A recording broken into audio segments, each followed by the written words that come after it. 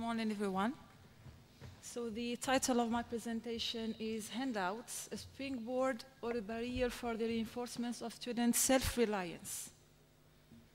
It is divided in these sections. We have an introduction, the aims of the study, research questions, research design, result and discussion, recommendations, and conclusion.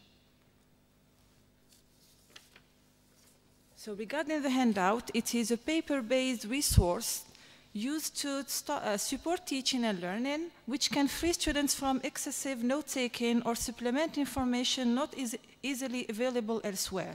Ideally, it should add learning and may increase attention and motivation and help students to follow the development of an idea or an argument. However, some students have come to rely on handouts instead of making their own notes, reading, or even listening or even thinking. So as teachers, we do not want to encourage this kind of passivity in students by the overuse of this wonderful and really useful resource. We want them to take away their own notes. So this is what really motivated me to choose this topic and to try to do research in order to answer this question. So the aims of the study, the present work explores teachers' perceptions about the use of handouts in the classroom. It addresses the following research questions. Is using handouts helping or handicapping the students? Does it reinforce the students' self-reliance? Regarding the research design, so in order to conduct my inquiry, I have opted for a descriptive method and designed a questionnaire as a data collection tool designed for the teachers of the Department of English at the University of Bejaia. So the results and discussion. Regarding the first questions I have asked the teachers, so is using handouts helpful? Does it help our students? So we have a few samples of their answers. Handouts supplement the content of the lecture or the lesson, guide and provide information to the learners. They provide detailed information and permit students to reinforce their knowledge about a specific subject. Supporting details that were omitted from the session can be covered in the handouts. They spare students tedious note-making and thereby should generate greater concentration on the lecture. And handouts are time-saving for both the teachers and the students. One of the respondents explains that handouts are useful when they are used to support a lecture and for a specific objective, for instance, to save time, to give students detailed information which cannot be presented in the lecture, and hence ensure that all the students have the same information, to give instructions, activities, questions to stimulate thinking. So the modules that require most the use of handouts, of course, according to the teachers who have answered the questionnaire, are the modules that deal with theoretical concepts like phonetics, linguistics, literature, and civilization, modules that need practice or series of drills like written expression, grammar, listening comprehension. So in other words, the modules that require the most the use of handouts are content modules rather than skill development ones. On the other hand, I have asked the teachers the question, is the use of handouts handicapping our students? Here are a few samples of the answers. So when the handout is designed to spoon-feed the students by limiting the critical thinking and analytical skill, the effect, which normally should be helpful or helping the students, supporting them, guiding them, is counterproductive. So it means the effect is the opposite of what the teacher intends. It turns the students into lazy bones. There are lazy students who rely on teachers and even make efforts. This creates a kind of dependency on the handouts. Over-dependence on the handouts. When overused, it means when we give students too much handout or too many handouts, it may prohibit the students from doing further research. It means they rely on only what the teachers give them, and they do not do research in parallel in order to complete and supplement the lesson. If the teacher gives extensive information in the handout, the student will not feel the need to look for another source. It promotes fact memorization and learning by heart. And normally we have all experienced this kind of phenomenon. When we give handout to the students, when we speak about tests or exams, they do really replicate exactly what had been mentioned in the handout. They memorize everything and they answer according to the handout, not according to their own understanding.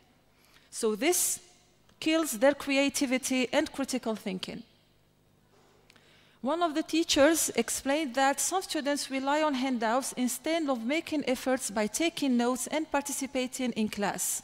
Thus, we can say that handouts may encourage passivity among learners and discourage attendance at lectures. Because when they know that the teacher is going to give them handouts, they don't even attend the lecture.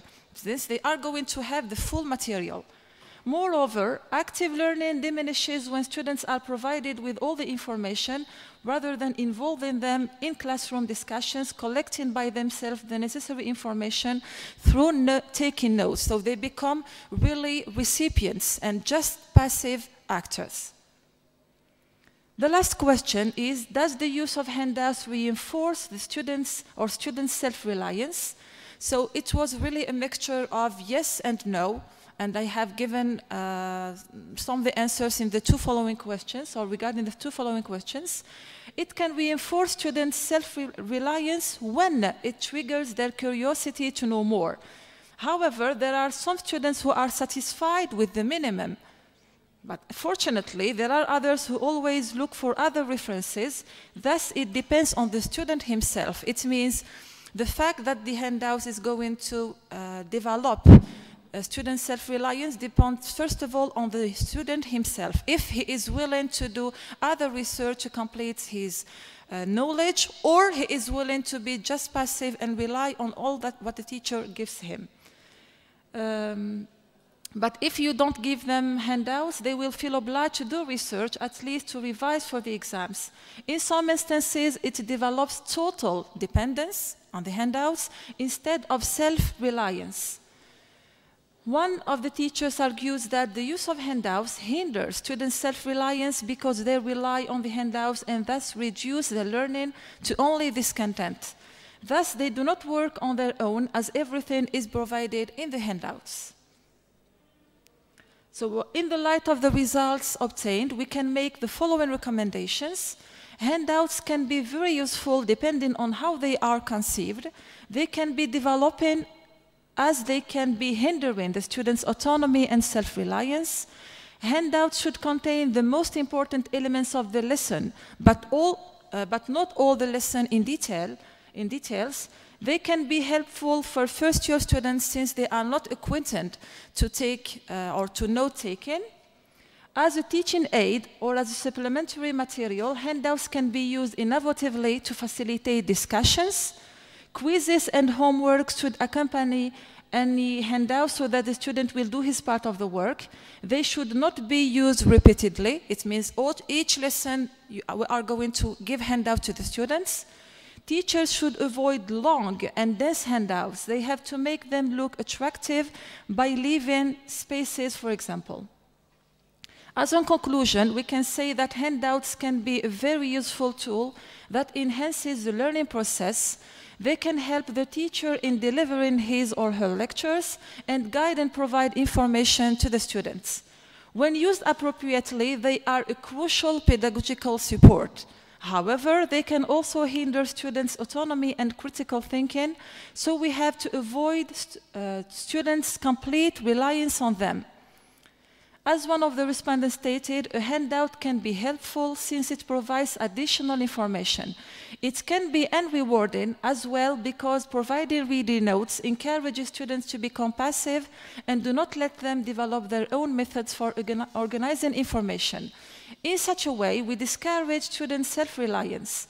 This is why it's important for teachers to use appropriate handouts when it's needed and ignore it when it's not necessary. Thus, it's up to the teacher to make the best decision depending on the situation. So, the trick is to know when and to whom we give the handouts. And